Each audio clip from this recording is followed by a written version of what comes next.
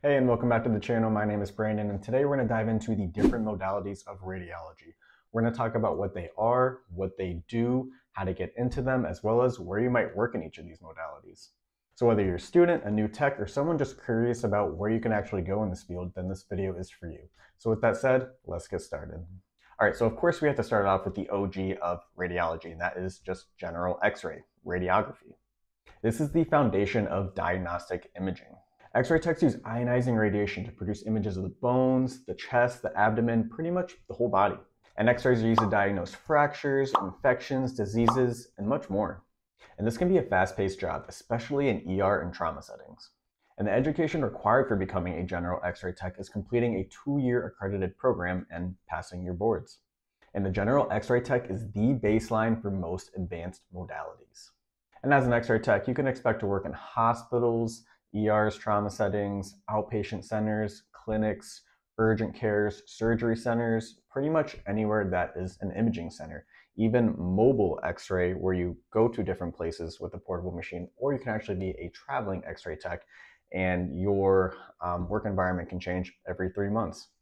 So now that we talked about radiology, we had to get the OG out of the way, of course. Now let's move into other modalities. Specifically, let's talk about MRI now. MRI stands for magnetic resonance imaging. MRI uses powerful magnets and radio waves to create these detailed images of certain structures such as bones, organs, blood vessels, muscles, and other soft tissues. And MRI exams generally do take longer, so it's not as fast-paced as something like X-ray or CT.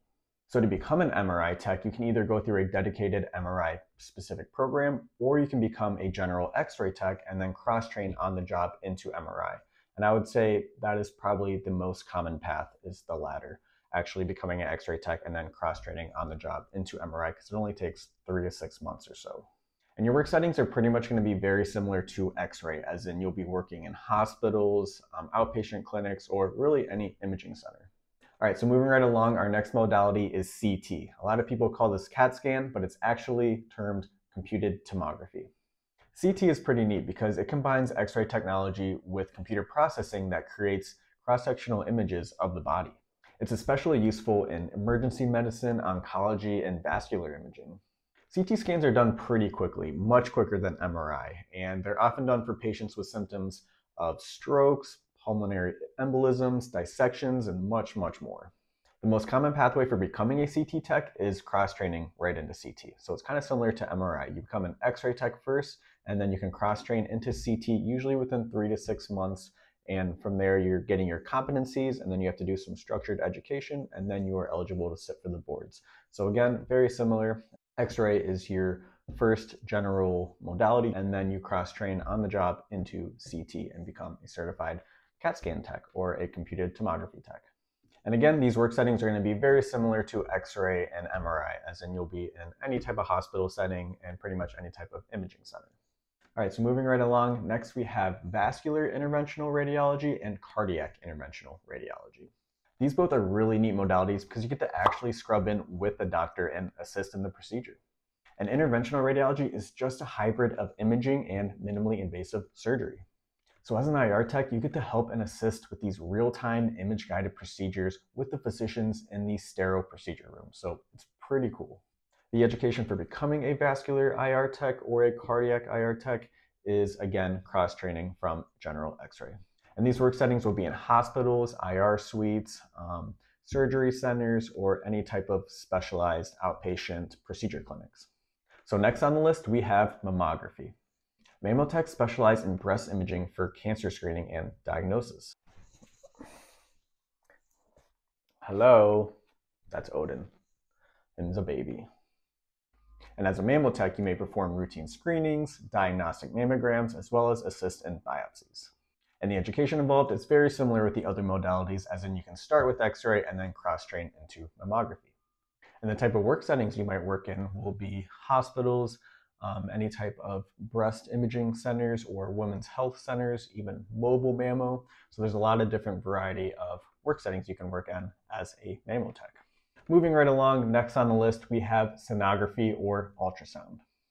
Ultrasound uses high-frequency sound waves to visualize internal structures.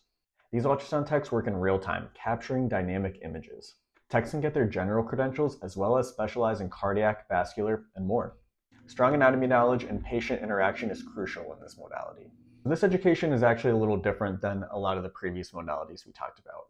Ultrasound is kind of its own entity, as in a lot of times students, if they're becoming an ultrasound tech, if that's their goal, they're going to go into specialized ultrasound programs. It's not very common to cross-train from x-ray to ultrasound because you need a lot more didactic schooling. So again, if you're looking into ultrasound, you're going to be looking into specialized ultrasound programs. And the type of work settings you might work in as an ultrasound tech can be in your hospitals, OBGYN clinics, cardiac clinics, vascular labs, outpatient imaging centers, those sort of settings. Okay, so our next modality we have on the list is nuclear medicine. Nuclear medicine uses small amounts of radioactive materials called radiopharmaceuticals to study the processes of the body.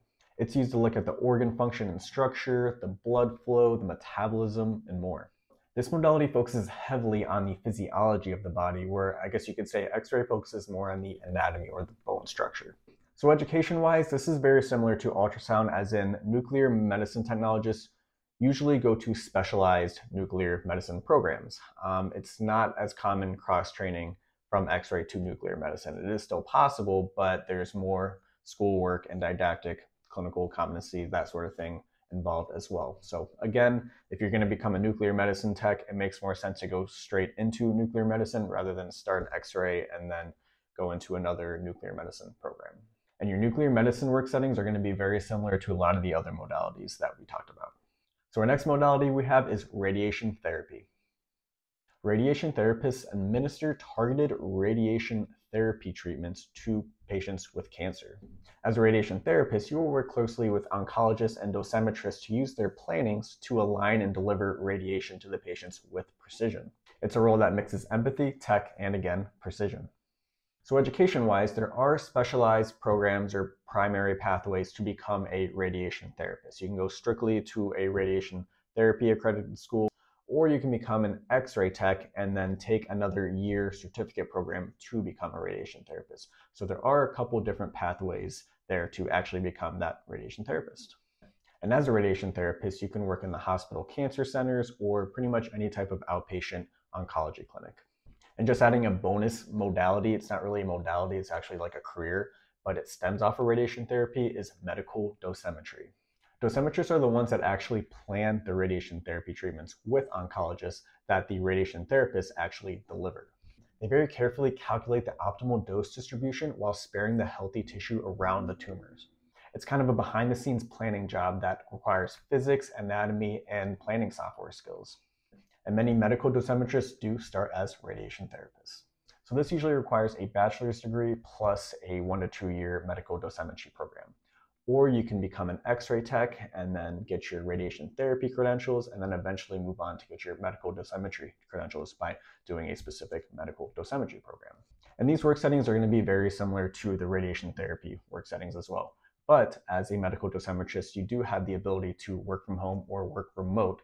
So at times you can be planning from a remote site and those actual radiation therapists will be delivering those plans on site. So pretty interesting type of career. I think it's incredibly interesting. It would be a fulfilling career, something that I could see myself doing later on after I'm done traveling. But yeah, just super cool kind of idea and very fulfilling helping cancer patients. All right, so next we have DEXA, or bone densitometry. DEXA scans measure bone mineral density to assess for osteoporosis. It's just a low-dose X-ray and often added to the skill set of a general radiologic technologist. So you can cross-train into DEXA and earn those DEXA credentials, but it's not really a modality like MRI or CT or IR that will give you a pay bump.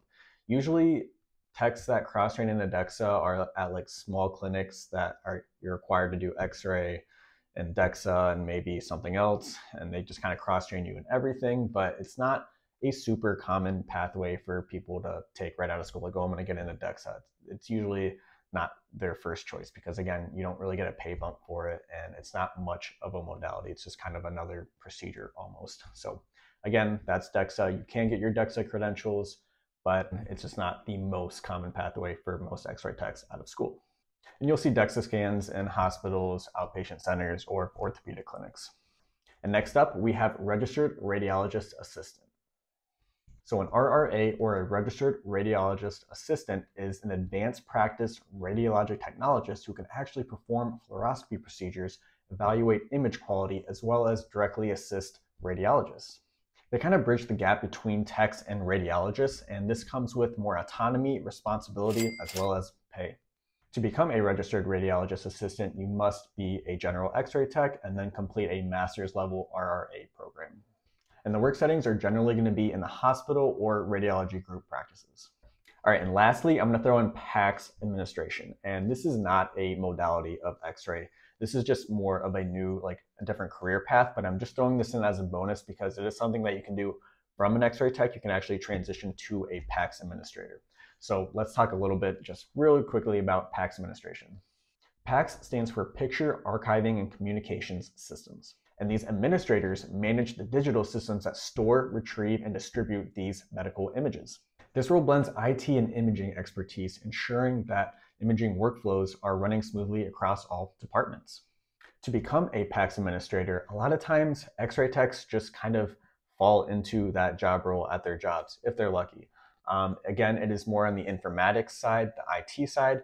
As an X-ray tech, we don't really have that IT experience, so sometimes there are techs that can just transition into that role if the role becomes available and they'll learn on the job, or there is a certification standard called CIIP, Certified Imaging Informatics Professional test that you can take, and that gives you that type of credential and license, and that will help you learn the IT side of things and give you a better idea of how PACS administrators work on the job.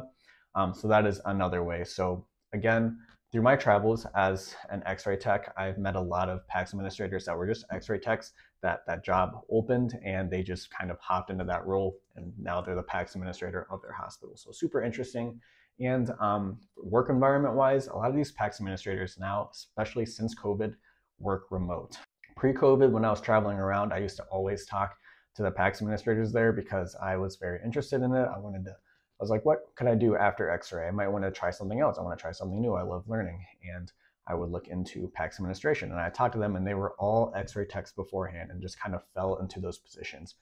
Since COVID, when I travel to hospitals, I never see the PACS administrators now. They're all working remote, which is super cool. It's cool to be able to work from home. So that is a neat thing about PACS administration. I'm starting to ramble again. Here we go. But very interesting type of career path that you can actually get from just being a general X-ray tech.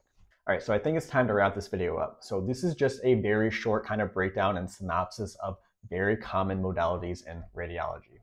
And of course, each of these modalities has their own credentialing exam. So if you're going to cross-train into something, it doesn't mean you just learn on the job and then boom, you're an MRI tech, or boom, you're a CT tech. No, you do have to actually pass a boards exam to become a certified tech and earn those credentials. And then you can add those credentials to the end of your name. So again, each of these modalities has their own credentials. You have to do the specific competency work, didactic work to be eligible to take that exam. Then you take that exam, pass it, and then boom, you are now a certified MRI tech, IR tech, CT tech, and so on. And each modality has its own vibe, pace, and purpose. It's just super neat that you can go into just one thing, general X-ray, and then just kind of stem off into all these other modalities. And it's just, again, very interesting. Of course, there are some modalities that it makes more sense to go to specific programs such as ultrasound, nuclear medicine, possibly radiation therapy, those sort of things. But again, it's just very cool that radiology is just general X-rays right here, and then you can branch out into all these other modalities. And a lot of them learn on the job, get paid to learn on the job, which is super, super cool. So whether you're into fast trauma scans, delicate procedures, or high-tech planning, there's something in radiology for everyone. So let me know down in the comments what modality you want to jump into. I hope you guys got something out of this video. Again, this is just very basic points of each modality. I didn't go into a bunch of detail, but I hope you guys got something out of this video. Please feel free to leave any comments, questions, suggestions, and I will see you guys next time. So take care and safe travels.